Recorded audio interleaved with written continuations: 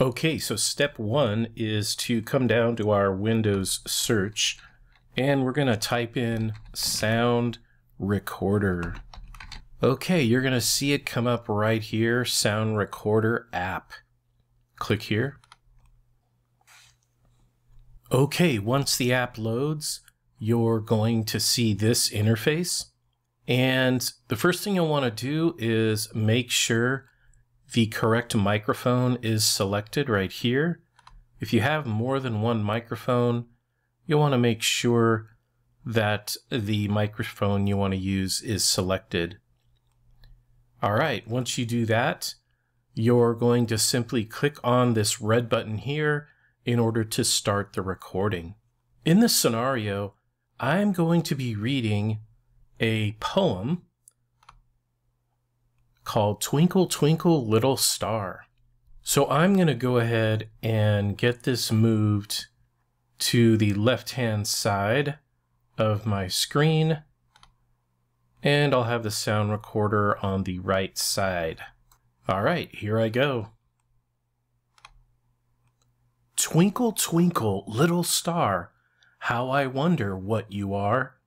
Up above the world so high, like a diamond in the sky. Okay, and you can see there when I was done, I clicked the stop button. And now you're going to see here the visual of the audio wave to show us that we have in fact made the recording. We can also click the play button down here to play it back and listen. Twinkle, twinkle, little star, how I wonder what you are. Up above the world so high, like a diamond in the sky. Okay, so that sounds really good. Now, let me go ahead and full screen the recording app here. All right, and the first thing we're going to do is you'll notice that the file is called recording 11. And so we will want to change the name of our recording. So on the left over here, I'm going to right click on the title, and you can see here I can rename it.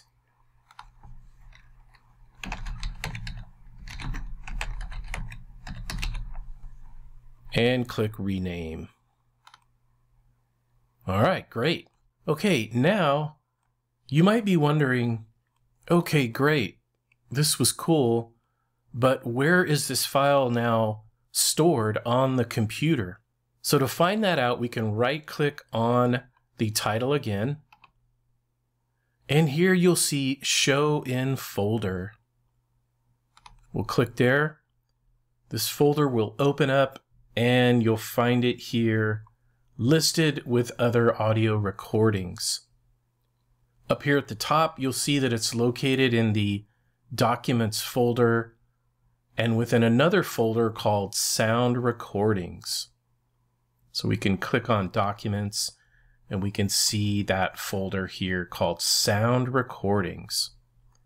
So everything you record will be stored in this folder.